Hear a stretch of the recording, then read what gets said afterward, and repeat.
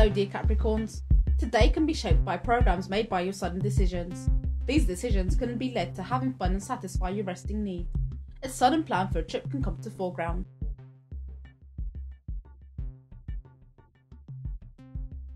Today it's Thursday the 26th of March. We are in the Jupiter day.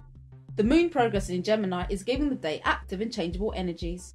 In the morning and afternoon hours, communication, travel, reading, writing, education and close society relationships can be more active. Because we can be nosy and enthusiastic, we can be interested in different subjects and learn a lot of stuff. The moon at 1436 is going to make a sextile with Mars in Aries, and then it's going to enter space. Because of this, it will be more efficient if we make our important work and meetings in the early hours. The moon at 2146 is going to enter Cancer.